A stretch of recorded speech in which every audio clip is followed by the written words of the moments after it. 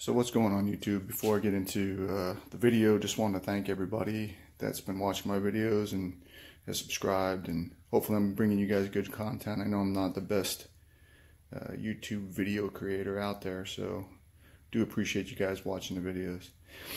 Anyway, so I ended up getting this Readylift leveling kit 66-1921, and it's part of their SST line. Comes with upper control arms, which are supposed to keep the geometry correct. Really rugged, heavy duty. And comes with these top mount spacers, which I think are better than the coil spacers that go under in between the coil. I don't know for a fact, but I think these are better for your suspension components.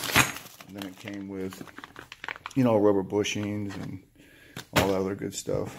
So I usually do installs myself, but I think I'm going to take this down and have it done professionally. Yeah, because it's going to have to get in alignment anyways, so might as well just have them just do it all. And should level out the truck pretty good. I got about 2 inches higher in the back than it is up front. Should look pretty good, give it a better stance, and then allow me to put 35s on there and probably a different set of rims. So anyways, I'll hit you guys up when I get to the install place. Thanks. So what's going on YouTube? Ended up just getting back from having the leveling kit installed on the truck. The truck is definitely level now. Definitely going to have plenty of room up front for 35s and maybe a 20-inch rim. Haven't decided yet what I'm going to do with rims and tires, but here's a picture of the new upper control arm, and obviously the spacers right up top here. One thing that I noticed though when I had it installed here, I live in Orlando, Florida, the bolts here that mount to the strut, none of these bolts were all finger loose. None of them were tightened at all. So the installers forgot to tighten all these down. I don't know if it would have come loose, maybe if I hit a big pothole or something, probably, but who knows. I ended up torquing them down to the proper specs on both sides, called them up, obviously.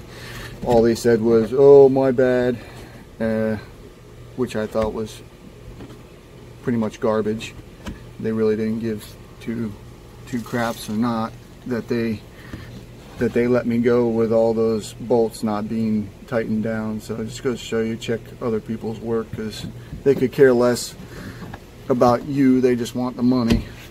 And for anybody who wants to know who the installer was, it was Orlando Wheel and Tire. I'd probably avoid them like the plague, because not only did they do that, but they quoted me a price of $300 for the install, and it ended up costing me $400. So anyways, whatever. Should have ended up doing it myself. Leave it to the pros, right? Anyways, guys, hope you enjoy the content in the video. And I thought the driving habits of the truck were great and drove it home. I didn't notice anything, no rougher ride. It smooth, just like it was factory. And I don't know, I'd say if you're in the market for a leveling kit, that would definitely be one I would consider for sure. And like I said, it's a Readylift kit, their SST line.